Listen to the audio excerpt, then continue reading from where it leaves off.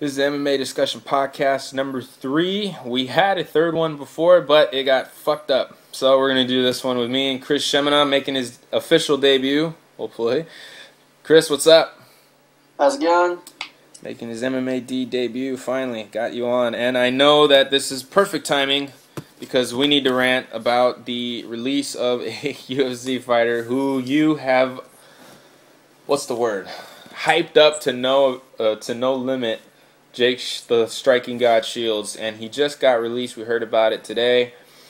What's your take on this, Chris? I woke up this morning and I got a text from our admin JP, and I can actually bring it up right now. He said, "Oh my god, I saw the screenshot. It was hilarious." Yeah, he said exactly, "Hey buddy, ... it's gonna be okay." What the fuck is he talking about? What could that possibly mean? And then, underneath it, I scroll through because obviously I missed the conversation the whole night. I saw Jake Shields something. I was like, "What the fuck happened? Like, did he get in a car accident?" I was like, "What happened?" And I felt like it was a family member actually. And I go through, I open up Facebook, and it's like he's been cut. I'm like, "There's no fucking way."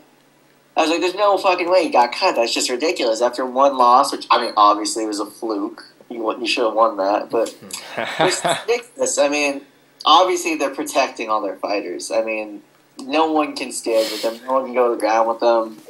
It's just ridiculous. But he goes out to make more money, and I hope he goes out to get more championships in different organizations and stuff like that. Best of luck to him. But in my opinion, this cut, complete bullshit. Yeah. Okay. Well, I mean, I don't have that exact argument that you happen to have. My argument is the guy's done decent in his UFC career while not being exciting that much to the fans. The thing about it is it kind of takes away the gist of what the fighters are supposed to be in the UFC for. If they're the best in the world, they should be there. Jake Shields has proven to be the best in the world. He's done so much throughout his career, and he's beaten so many top names. I mean, one of the most impressive wins I'd ever seen him in was against Dan Henderson. He beat Dan Henderson. First of all, he beat Dan Henderson. Come on, he took an H-bomb in the first round, came back to win the rest of it. He's fought in guys George St. Pierre, Jake Ellenberger. He has wins over Damian Maia and Tyron Woodley in in 2 of his last 3 fights. That's including the Lombard win. I just think it's a little insane that they would cut him when prior to that loss he had won 3 of his last 4, unless you decide to count the Ed Herman no contest, which was originally a win. He got popped for some drug. I don't know what it was. Debatable. That's debatable. I thought it was a bad cut. I was just as upset when they cut Yushin. Yushin was actually coming off a win going into that fight with Jacare, then gets cut. John Fitch comes off 1 win, gets cut. It's really weird that these fighters who are mainstays in the UFC, who have been with them for so long, get cut. Especially guys who have fought for the title, stuff like that. Jake Shields, John Fitch, Yushin Okami, they've all fought for the title. And that's just insane that all these guys are getting cut, and it's insane. And I'm reading some of the comments from the post that Zach put out. I know Zach's one of the people kind of okay with this, I guess you could say, that this has happened. But I just think as a competitor, he's done well. I mean, he hasn't looked as impressive as he used to when you would say maybe it was his prime, when he was just tapping guys left and right. I mean, you look at his record, as far as I understand, he might still have more, what is it? He has 10 submissions, 3 knockouts out of 29 wins, so he's about split up with his wins and decisions. But yeah, around 2006 to 2005 till 2011, he was undefeated for 6 straight years. In that 15-fight win streak he had finished 9 of them. That was probably around his prime. He fought for Elite XC, Strikeforce, so it's debated whether you agree with those wins or not, whether they were in his prime. I believe that was his prime. He beat Dan Henderson in that streak. I don't like it. I didn't like that the cut happened. I think, especially when his last 2 wins were against guys that are in the top 10, and then he loses to a guy who's now in the top 10 because of beating him. I mean, you cut Shields, you kind of take away the win of Lombard as well, in my opinion. Anything you want to elaborate on there, Chris? I mean, besides how I feel, I mean, you look at some other fighters they're on like 3+ losing streaks, but they're still around. It's just a little ridiculous. And we actually, we talked about this a little bit before the podcast, people are listening, is that we were wondering, well, maybe it's a money thing. Like, how much is he making? And I believe the number that we saw, or at least the estimation, was like, what, 95 win, 95... But he didn't win, so he just made 95. But based on other bonuses that are given, that there's this website, MMApayouts.com. You can check it out if you want to believe it. I don't endorse it or anything, but just check it out. According to them, Jake Shields also gets certain bonus money. Not that I remember exactly what it is, but go ahead and check out MMApayouts.com. They'll tell you themselves. They estimated he made about a little under $250,000, so $250,000 by the end of the night with sponsors and all that stuff. So it's a pretty big payday, but those are by sponsors. It's not the UFC paying him all that money. They just probably paid him the 95 G's and said, all right, you're on your way. As far as where Jake goes from here, I don't see Bellator picking him up. I mean,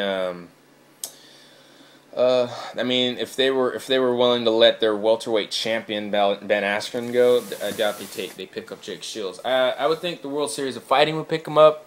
Maybe they're more fair about that kind of thing. I don't know. I just think it was a little off that this whole cut happened. I really just I'm wondering what other cuts are going to happen coming up, because I thought it would end with Yushin. It hadn't happened in a while. Yeah, man. It makes you wonder what other fight. I mean, you got to think it puts into fighters' heads: are they really safe after one loss now? Yeah, exactly. Yeah. I mean, you looked at it, and unless Bellator put out that big offer, they would have let Gilbert Melendez go. Mm-hmm. For that, for what he was wanting, for what he was asking for, and I mean, he, in many fans' eyes, beat Ben Henderson, even though officially he didn't. He put on a good fight.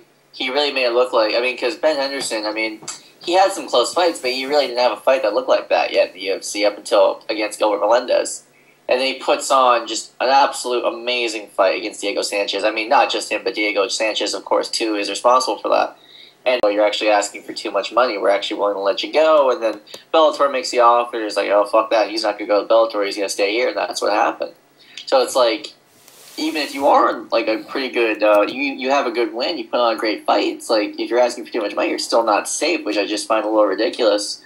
I'm hoping Jake Shields goes to World Series of Fighting. I mean, I just see there being more, or like better competition there. You can see him, whichever division he wants to go with, you can see him up against Steve Carl, Josh Berkman, Hector Lombard. What, World Series of Fighting? No. And not Hector Lombard. Who's smart? Paul Harris. Yeah, my bad. Paul Harris or Fitch. I mean, Paul Harris and Fitch going at it right now in July, I believe. July, yes, for World Series of Fighting 11. Yeah, or you could see him go to 185, and there could be a rematch against Okami. There could be some interesting fights there. Mm-hmm. And, I mean, World Series of Fighting, they're on NBC, so if NBC's back in the bill, they got money to pay them. So, yeah. It'll be pretty good. I mean, best of luck to him. I just think it's terrible that we won't see fights, with him in the UFC at least anytime soon unless they decide to re-sign him. I mean, who knows? Maybe there's something like, oh my God, like maybe Eric Silva got injured and they're like, okay, Jake, we changed our mind. We'll sign you right now if you go and fight Matt Brown. I mean, there could always something like that could happen, but who knows? Best of luck to him. Yeah. Crappy cut. I know fans can be split about this one. I just think it sucks. I've met Jake Shields twice. I live here I've lived in Northern California. I've met him a couple times out there. Seems like an awesome dude. And altogether, I wasn't surprised when Lombard won. I was surprised he won a decision. That part was surprising, but the fact that he got cut afterwards, I was just was thinking, where does he go from here? What can he go from here? It feels like the UFC took the rug right out from under him to really get any traction for himself going again. Yeah. Unfair cut, in my opinion, and we'll just leave it at that. Move on to the next topic. We're actually going to talk about rankings now. Speaking of Jake Shields, we have welterweight rankings. Me and any other admins that join on the podcast will be talking about rankings. Chris making your debut. I allowed him to pick the division that we want to talk about. We'll also play matchmaker here. And what better one to start off with than possibly the most exciting division in the UFC right now, the welterweight division. Let's start off. We have Johnny Hendricks is injured right now. Won't be able to come back until around September, October. We've also talked, you look at numbers 2 and 4, Tyron Woodley taking on Rory McDonald, Rory being number 2, Tyron being number 4. They fight next, and that fight probably, as we discussed in our debut podcast, will probably be the fight that determines who fights Johnny Hendricks later on this year. That could probably happen at 175, 176, the pay-per-views. Well, first off, what do you think about that fight, Roy Mack and Tyron Woodley? It all depends on how that first round goes.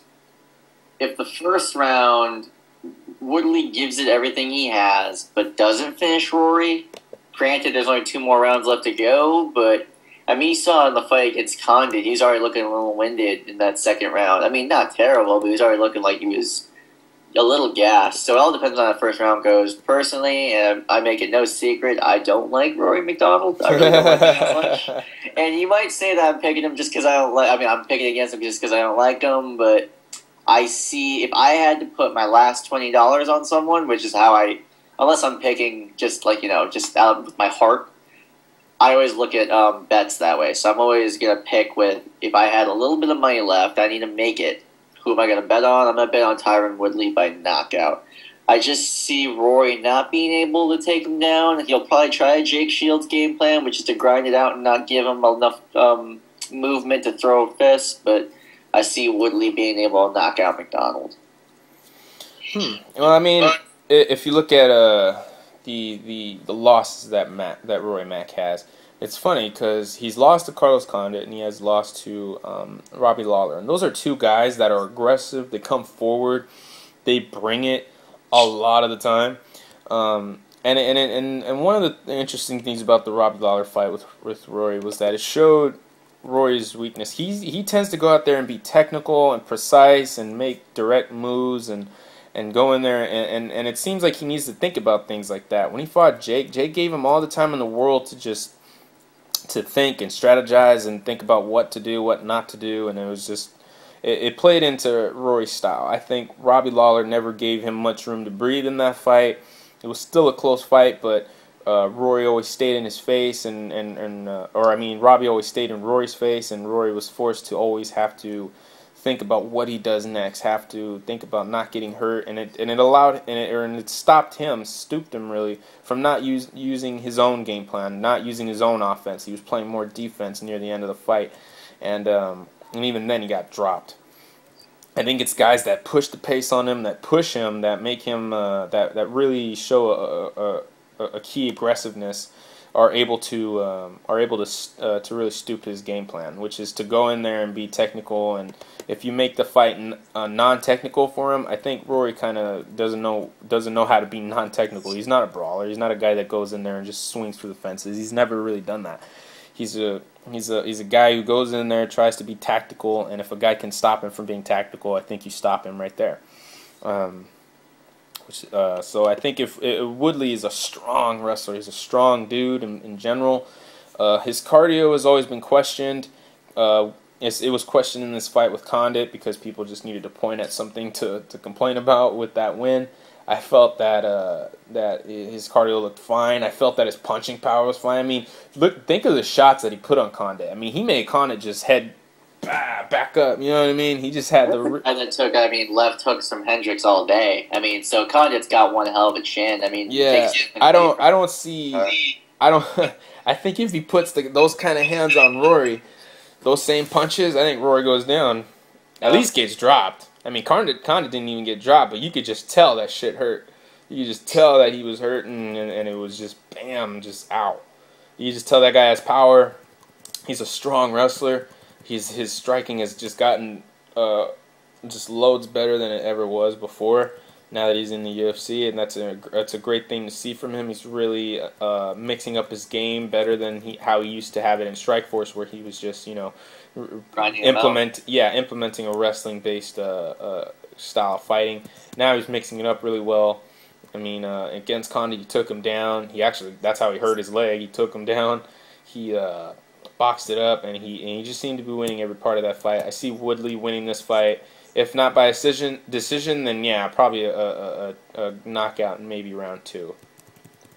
I see him beating up Rory enough to where he comes out into the second round too messed up to really go on any further if he takes any more punches like that. I think Woodley takes it.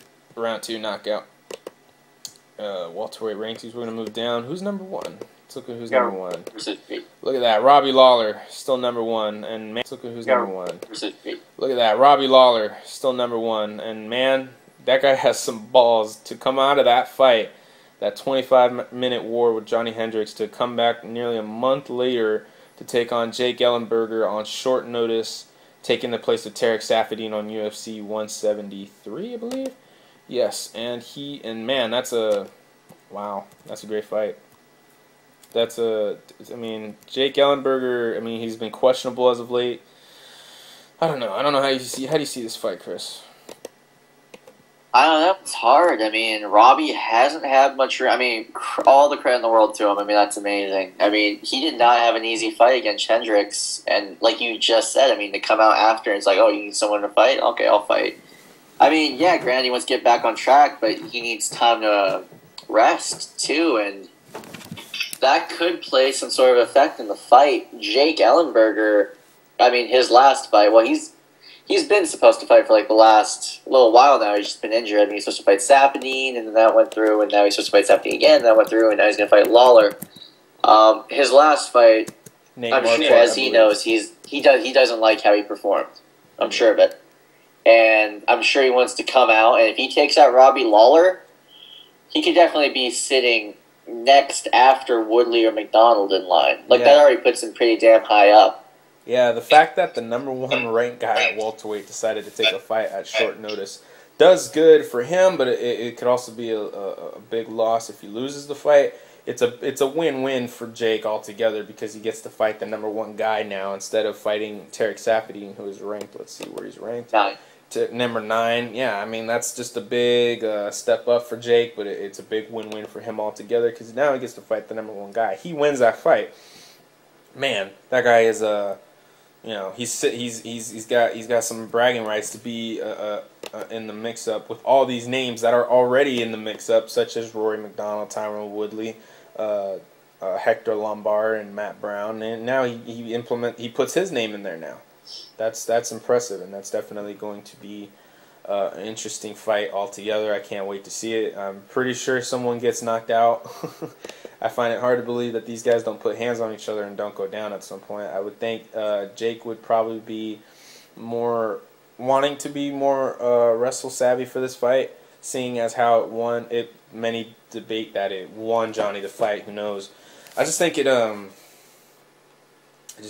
Jake needs to be able to mix it up as well as he can in there to avoid the power shot to Robbie and to just make it hard for Robbie to be able to see any of his attacks coming. He needs to be unpredictable. With Robbie Lawler, you never know. I mean, to a degree he's predictable, but at the same time he really mixes it up in there striking wise because he's implemented kicks, he's implemented certain types of ground and pound tactics into his game as of late. We haven't seen it in his last 2 fights, except for in the Rory fight. You kind of know what's coming if you strike with him. Jake has to know that. He needs to be able to be prepared to be unpredictable. It's a great fight, though. I can't wait to see it. Number 3 on the rankings here at welterweight is Carlos Condit, who we probably won't see for a while. After that, what do you think? Maybe like next year. Probably, man. And that just sucks because it's Carlos Condit and everybody loves watching him. Everybody was picking that guy to be the next in line should he beat Woodley, and would have made things a lot easier for the UFC to know which match they were going to put up. with Carlos Condit out, definitely sucks because you just want to think about all these fights he could have afterwards. I would think when he comes back, maybe a fight with Matt Brown. I mean, depends on where Matt Brown is. His fight's not until the summer, I believe. It's actually like I think it's May. Actually, Matt Brown's fighting Eric Silva in May. Yeah, May. Let's look that up. I don't know. May. But with Carlos Condit, I mean, it's really hard to say what's going to happen with the welterweight picture even 6 months from now. You know?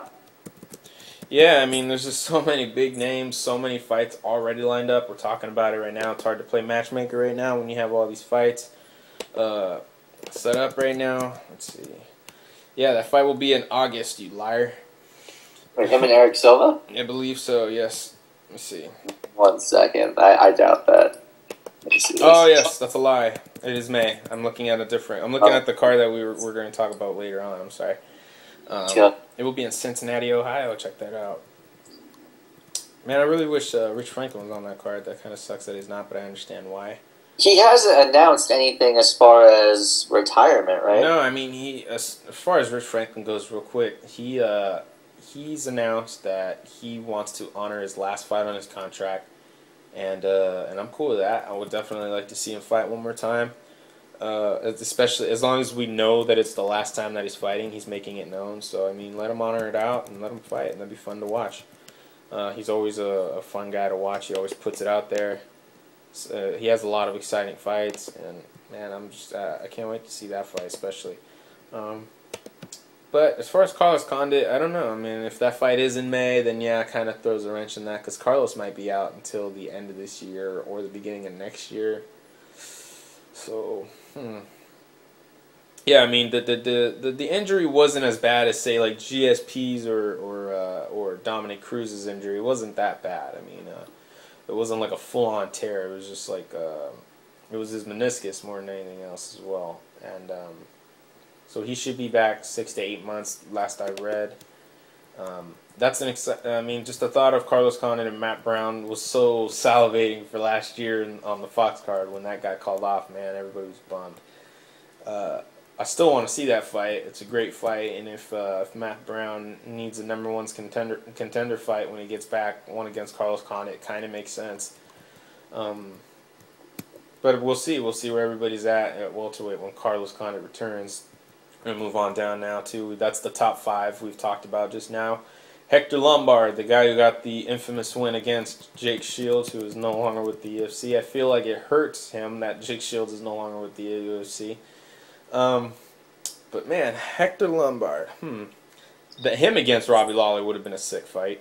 Yeah, I think that would have been great, but I mean, you know, what's happened's happened. So, depending, in all honesty, I see Matt Brown making quick work of Eric Silva. That's just how I predict it. Because really. Now I know we didn't post this up, but what I said on the 3rd podcast, which is like, you know, lost in fucking space now, is that I see Eric Silva as a choker. He had the Fitch fight, and I think too many people looked at that Johnny Hendricks loss and thought too little of Fitch after that, which I'm not going to lie, I did. And that's why I thought maybe people hyped up Eric Silva as always going to knock out John Fitch, and that was his big opportunity, he choked. Granted, not really surprising they lost, but that's just one example. They had, what else happened? Oh, the fight against Dong Yeon Kim. I mean, Dong Yeon Kim, he's been making some moves. I don't know what happened to him, but he's just like a knockout. Funny, because in that fight, they were like, oh, Dong Yeon Kim hasn't gotten a fish since 2008, and then bam! What did he do to Eric Silva? Dropped a dong bomb on him. The dong bomb. The dong bomb. A flash knockout. It was beautiful. They were both throwing. Silva missed. Dong Yeon Kim landed. Like Silva dropped where he was. Like he went just straight down. He didn't fly backwards. Dong hit him, and Eric just stayed in place but went down. He just sunk into his own body. Yeah, and then it was just so, man, what a crazy knockout. They were like, oh, okay, that was awesome, but it was probably a fluke. And then a few months later, just spinning back elbow knockout on Hathaway. Just amazing. Yeah, and that's what I think. I think Hector Lombard, and I was going to say this, Hector Lombard versus Dong Yeon Kim makes a lot of sense. I think that fight would be great. Both guys needing to come up the rankings. I think a win over Dong Young Kim does good for Hector since Dong Young has looked so well as of late. They're both judo practitioners, one looking a lot stronger than the other as far as physical strength goes. They're both judo practitioners. They're both starting to get their own knockout wins as of late.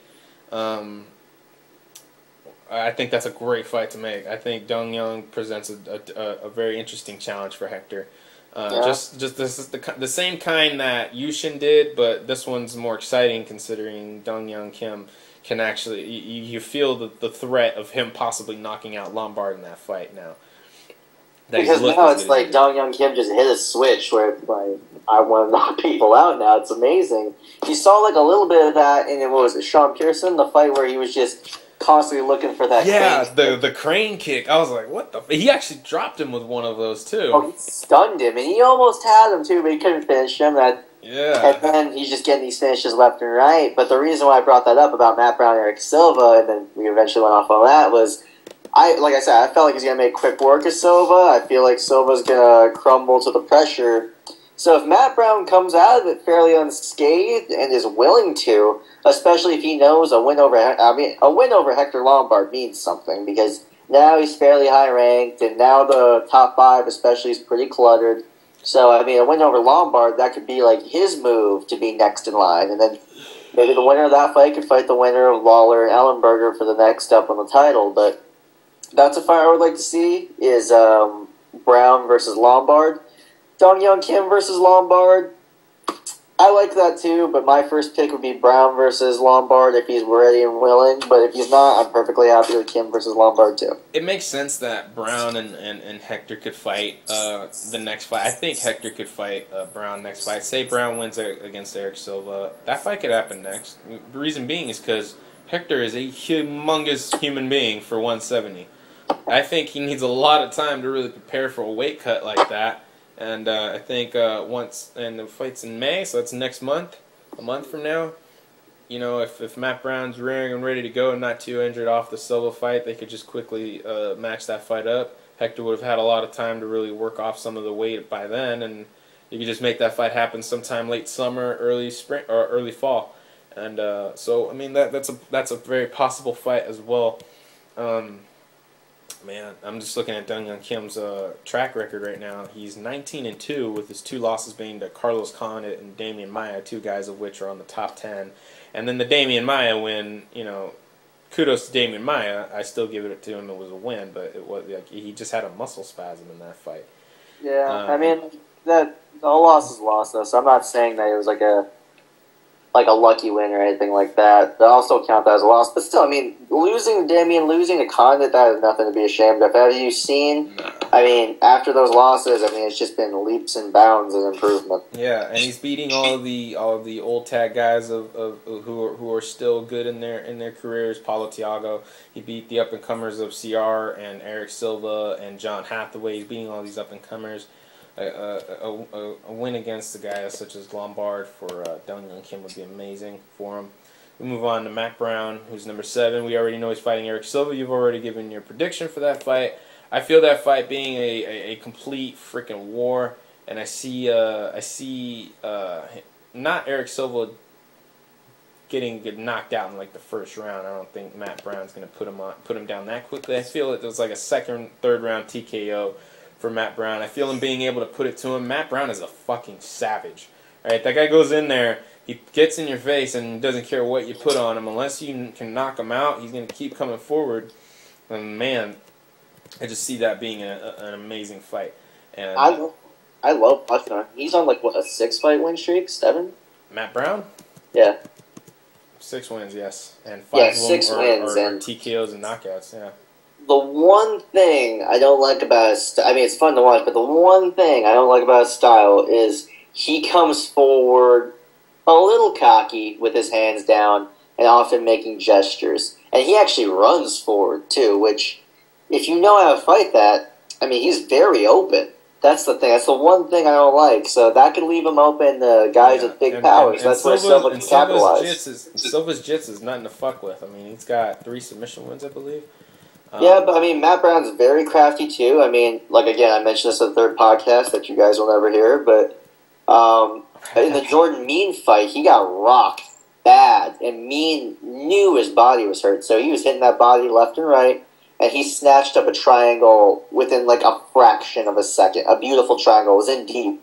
Credit to Jordan Mean for getting out, but he's got really crafty and great submissions too. He looks great. I mean, you saw against Mike Swick, he snatched up a quick triangle too.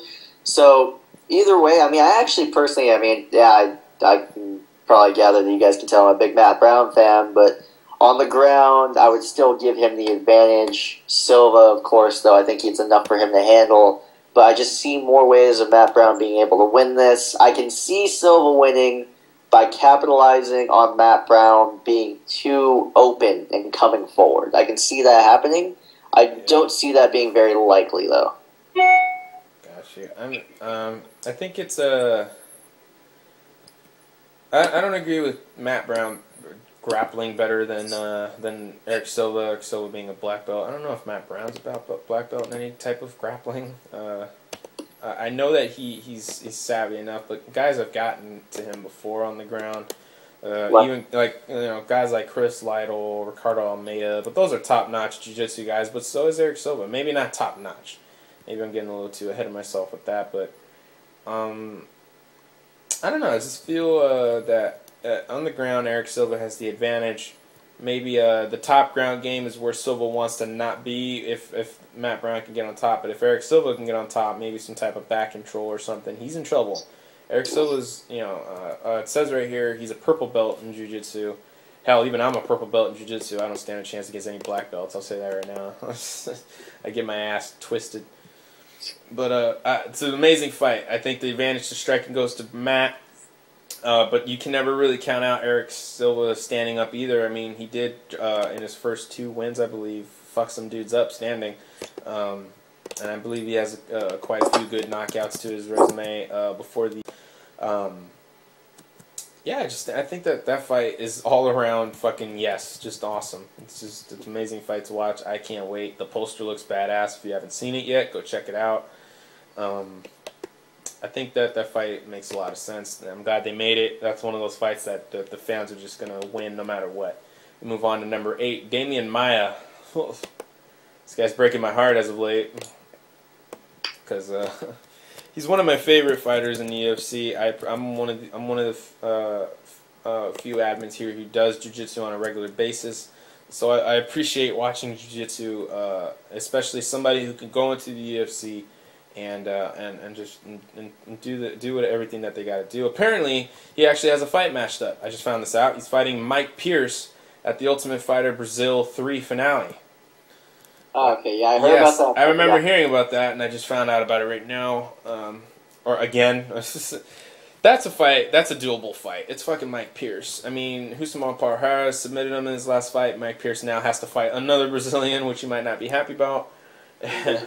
But that's a doable fight for him. I mean, it sucks that Damian's coming off 2 losses. He's beaten John Fitch, Rick Story, Dong Young Kim thus far since being at welterweight. So those are 3 good wins, but now that he's lost 2 in a row, it's kind of like, what's going to happen if he loses this? He goes 3-3, winning 3 and then losing 3 straight. And at this point, when you're losing guys like Jake Shields, it scares me. It really scares me that he could lose his job after this if he doesn't beat Mike Pierce. Yeah, I see you laughing there, man. That's a real fear now. It's a real, the fear is real. I see him doing what... Wait. In the Husamar fight, it was actually Pierce who decided to bum rush Husamar, right? I believe so. I mean, that's a 40-second fight. I'm sure we could find it on here. Let's look. I think that's what happened, was Pierce rushed Husamar, and Husamar was actually... I mean, I don't know about hurt, but he was in a little bit of danger. He ducked, got a leg. And I see Pierce... I really hope to God he doesn't do the same thing, because that can still mean trouble against Damian Maia. I see Maia doing what he does pretty much every single welterweight fight. Yeah, but Maia isn't a cunt on the ground where he just like holds on to that bitch for days. Yeah, he just runs at you. I mean, it's like against. One sec, hold on. Shit, okay. Skipping this ad. I'm actually about to watch the Paul Harris submission here in Pierce, real quick. We'll play it right now. Brought to you by Geico. 15 minutes could save you 15% or more on car insurance. Shut that shit down. Mike Pierce moves forward. Damn, yeah, he bull rushes the fuck out of Paul Harris. Paul Harris drops for the leg. He's already got his leg kind of locked up. Paul Harris is fighting the other leg to escape. Good escape. Goes for a head. Goes to try and grab his head, but Paul Harris has the leg. Moves in. Puts him against the cage. Drops onto his back to go for the leg again. When he had Pierce against the cage. That's interesting. Oh, and there it is. And yeah, man. Pierce was just smacking the shit out of Paul Harris's leg, trying to tell him to let go. Yeah, that's not a good. It's not a good game plan when you're facing Husamar Paul Harris. But I mean, the thing about there's a huge difference jiu-jitsu wise with Paul Harris and Damian Maia. Paul Harris is a savage, and he goes for that leg like it's like he's a raptor and it's a meal. You know what I mean? He fucking goes after. Damian Maia is more technical. He's more methodical. I mean, he has the cardio to really withstand going at it at a decent pace to where he can go all 3 rounds at the same pace when he's trying to grapple with you. At the same time, I wouldn't recommend that Pierce does this kind of game plan where he just goes after him, makes it a fast-paced fight. I think Maia does do well in a fast-paced fight, though. I mean, look at the Chael Sonnen fight, if you remember it from UFC 95, I believe. Yeah, 95. Was it 95? I'm not looking because I don't know. That's a guess. But if you look at Chael Sonnen, Chael put it on him. He was trying to make it a fast-paced kind of fight, and Damian Maia does well into that kind of situation, I believe, as well. I think he can do fine in a fast-paced situation. So if Mike Pierce brings it to him that way, I don't think it bodes well for Pierce to go for that kind of fight to make it fast-paced. I think Maia, just like Paul Harris, can do well in a fast pace. I think Maia prefers the more methodical approach, which maybe he needs to kind of up the pace a little bit, but I think he does it more so for his cardio. But, I mean, if Pierce makes this a fast-paced fight, I see Maia submitting him in the 2nd or 3rd round, if not the 1st. Or getting the decision if Maia is able to implement his kind of fight where it's more technical, not as fast-paced. He's more technical. He looks for the openings and tries to capitalize, not just create openings, which Paul Harris tries to do by forcing himself onto the leg and dropping down and putting himself in dangerous positions to go after submissions. You know what I mean? Yeah, and plus his attack is more varied. I mean, with Paul Harris, everyone knew what he was going to do, and I mean, I think Pierce had the idea of this guy can get hurt standing easily, but he rushed him and he closed that distance, which is what Paul Harris wanted, and he gave him what he wanted. With Maia, what he's going to have to do is defensive wrestling, but also I feel like he should make it a close match, like as far as breaking that distance and doing what he loves to do, which is that Greco-Roman tie-up. But at the same time, I mean, Maia's got beautiful throws in that tie-up. I mean, you saw it against Chael Sonnen. Yeah. That was a beautiful throw into a submission. Mm-hmm. I mean, he tossed him right over his shoulder. He actually landed in a mounted triangle, and then bam, switched it over, finished it up from there. I don't know. I mean, I see Maia just doing another Rick Story-esque fight, bull rushes, gets him down, slams him, because he is a pretty strong welterweight, even though he doesn't look like it, but he is strong. To muscle someone like Rick Story. He's a decent size, too. I think, I forget how tall Damian Maia is, but he was a decent size at middleweight. You know, it wasn't like he was small compared to everybody. But what is he? 6'1".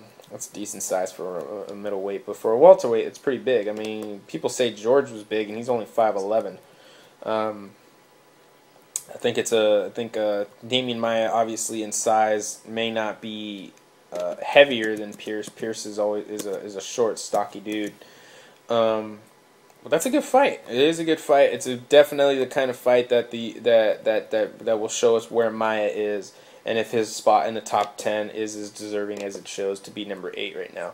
Move on to number 10, Tarek Saffiedine. He's one I don't really know what to do with. Yeah, I don't know what to do with everyone else above him, except for Lombard, is booked. Yeah. Yeah. Yeah, man. I mean, you probably have to give him. I wonder who takes Jake Shields' spot. Jake Shields on the rankings. He was released today, so these aren't updated that we're looking at right now. Jake Shields is 11, so he's actually below Saffiedine. Yeah, but I'm not saying that. I mean, just wonder who takes his spot. Maybe Mike Pyle. I mean, as far as I understand, I don't think he has a dance partner yet. Let's look. I mean, as far as I understand, Mike Pyle, what's ranks is he? He's ranked number 12. I'm not looking, so look for me. Who's ranked number 12? I'm asking you, is he ranked number 12? Okay, so Tarek Safadine 9, Dong Young Kim 10, Jake Shields 11, but obviously he scratched He out. beat T.J. Wahlberger in his last fight. Obviously he scratched He out. beat T.J. Wahlberger in his last fight by TKO, and he's actually won 5 of his last 6. His only loss is against Matt Brown. Yeah, I mean, he's been doing pretty hot. And prior to that, he lost to Rory McDonald about 3 years ago. I mean, altogether, let's look at all of his UFC fights. He has 4 losses. 1, 2, 3, 4, 5, 6, 7, 8, 9. 9 and 4. That's not bad. That's a really good record altogether if you count out up all the wins. And then you look at all the wins by finishes. 1, 2, 3, 4, 5, 6. 6 wins by finish out of those 9. I mean, and I was backing him for the Brown fight, mistakenly so, obviously. But I mean, him being in the top 15 at least makes sense. And I think a fight against a veteranized fighter like Pyle makes sense for Tarek Safadine when he comes back. Yeah, Pyle doesn't have a dance partner yet. That fight makes sense if Tarek Safadine. I don't even know what Tarek was injured with. Do you happen to know? I honestly don't. Yeah, I just know that he... I mean, I guess the fact that Robbie Lawler versus Jake Ellenberger kind of clouded the fact that Tarek was even injured at all. You know what I mean? Like, oh shit, Robbie Lawler versus Jake. Who the fuck is the Safadine guy? Yeah, no, but I don't think anybody... undisclosed injury, so nobody knows. Nobody knows right now, so nobody knows how long he'll be out. If he's not out for a long period of time, Mike Pyle fight makes sense. Actually, still going Mike Pyle because number 10 is Dong Young Kim, but we've already talked about him. We've already said that we'd like to see a Lombard fight, possibly. Jake Shields being 11, but obviously scratch him out because he's not in the UFC anymore. Mike Pyle is 12, and Kelvin Gastelum is 13. I actually really like that fight. I like the sound of that. Or possibly Kelvin Gastelum being 13, Gunnar Nelson being 14. I like the sound of that, too. I like the Gastelum-Nelson fight more so than I like the Gastelum-Pyle fight. I feel Pyle's a little too experienced for Gastelum. Gastelum's only like 2 fights off the Ultimate Fighter, even though he's looked impressive as all hell. Gastelum's only 22. Remember that. You know what I mean? He's a young kid, young dude. Gunnar Nelson's another up-and-comer, a little older, but he's got that up-and-comer kind of aura on him, but he's got that up-and-comer aura where everybody wants to see him fight. Everybody thinks he's just super impressive. That's why I think the fight with Pyle and Safadine makes sense. Safadine won the championship at Strikeforce. Pyle, if I remember correctly, was the WEC Welterweight champion.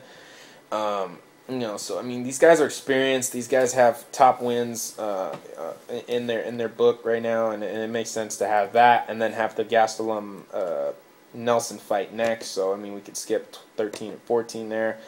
Eric Silva, we already know, is fighting Matt Brown. So I mean, it kind of closes out the our welterweight rankings debacle here now. I am curious as to who will take Jake Shields' spot on the rankings now coming up here. But probably just bumps everyone up 1, and I don't know who will put as the new 15. Yeah, that's what I'm saying. Everybody behind Shields gets bumped up 1, and somebody comes in for him.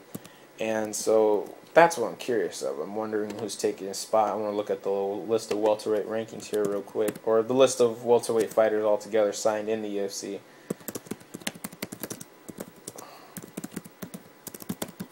But other than that, I think if you had to pit Mike Pyle against Tarek Safadine, how do you see that fight going? I think Mike Pyle could take that fight. I think so too. Actually, you know what? I could see being number 15 is, I'm sorry if I butchered this name, guys, but Hyung-Gyu Lim. I could see him being 15. The guy who fought Tarek Safadine earlier this year in January on the first Fight Packs card. That makes sense. He's 2-1 though. I don't know. I mean, he's looked impressive as hell. That's for sure. I mean, he's coming off a win, I believe. When did he last fight? Let's see. No, he beat Marcelo Guimaraes at the Japanese event last year, and then beat Pascal Kraus, both of which were wins by KO. Then lost to Tarek Safadine.